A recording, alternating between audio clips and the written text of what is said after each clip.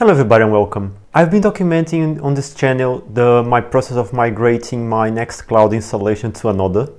I had to rebuild the server because I screwed up the database migration, but now I have it mostly configured and I'm going to show you how it looks like, and later if there is some interest I can make a tutorial on how to have everything configured. Not everything is done. I'm missing centralized authentication for the services that run there. But for now the connectivity is only internal and I can really show you what I have in mind. It's very cool because you can access useful services from, for example, your work where you may have restricted internet access and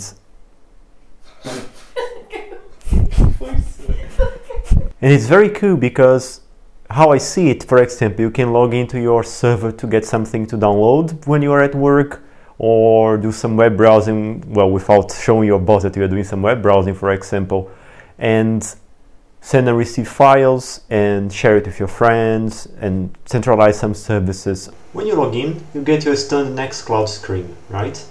I did some changes here. So I connected an external folder directly to my NAS and I call Dropbox. So when I need people to send me files, I can just share this with them and it's not gonna take Nextcloud storage space or the partition space from the partition set for Nextcloud. Same happens with this solo folder. This solo folder is my personal folder in my NAS and it's read-only, but I can quickly access my personal files outside when I need, or from outside. And here I created a folder that connects to the transmission application that I have set up on my NAS, so whenever a download is completed I can just retrieve the files from anywhere and I can manage these files from the torrent application, right? I organize the menu as follows. On the top you get the standard Nextcloud programs, but I connected some external applications. If you go to gallery, you get your standard Nextcloud gallery. If you go to torrents, it opens inside Nextcloud the transmission application, so I can quickly download things if I need, right? And when they are done, I can just retrieve them from the Nextcloud standard application, or even have it synced automatically if I wish. It works very well inside the frame. It's not a frame, but it works well, so I can go to any file and see its details without any problems. And I can just download links directly from inside the transmission interface inside the Nextcloud. Next, if I need to download things, probably the sources are blocked. So I have a Guacamole installation here configured and I can browse the internet from wherever I am. For some reason, after I rebooted the server, the VNC server is not coming up.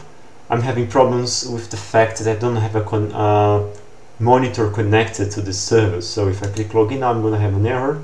When I finish fixing it, I will demonstrate it to you.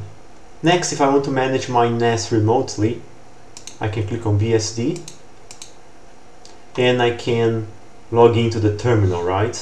I'm missing here, and I'm gonna work on it, I am missing two-factor authentication, so I created a special jail, and this jail can only talk to defined servers, right? So I minimize the surface of attack here. Same thing happens with the Linux server. The Linux server is currently a physical machine. It's the previous machine that I had for my Nextcloud installation that I'm planning to decommission. But now, well, it's still also without dual-factor authentication. I'm going to use Google Authenticator for that on my phone, or maybe a YubiKey. So for now, I can also log into Linux and do what I need to do.